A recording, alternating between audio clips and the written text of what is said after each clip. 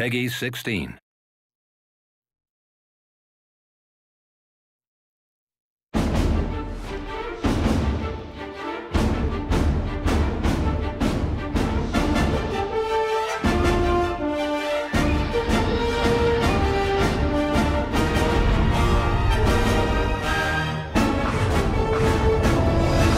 We wanted to tell an original story. We wanted to take players on an adventure they hadn't seen before.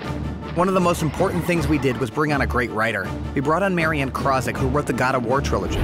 This untold story of Kirk and Spock is canon to the new Trek universe and takes place after the 2009 film and before Into Darkness.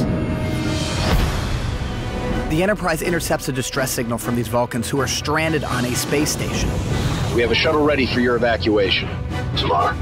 Mr. Spock, it is a relief to see you here. Tamar is a really beautiful, smart Vulcan scientist. There's a great history between Spock and Tamar. We have been searching for a planet to rebuild our race. New Vulcan seemed perfect. However, a project of this magnitude would have taken generations to complete. In order to speed up this process, we created a device called the Helios machine. And during operation, the Helios device malfunctions and creates this massive rip in space.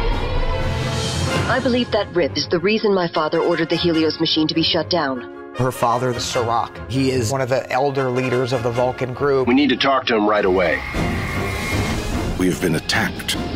Creatures emerge from the rip. They call themselves the Gorn. We cannot allow the Helios machine to fall into their hands. They would be able to attack without warning anywhere in the universe. All of a sudden, the Gorn attack. They take the Helios device and they capture Tamar. Tamar! Our game has a completely unique and original storyline that we're very proud to bring to the video game space. Our mission could not be more clear.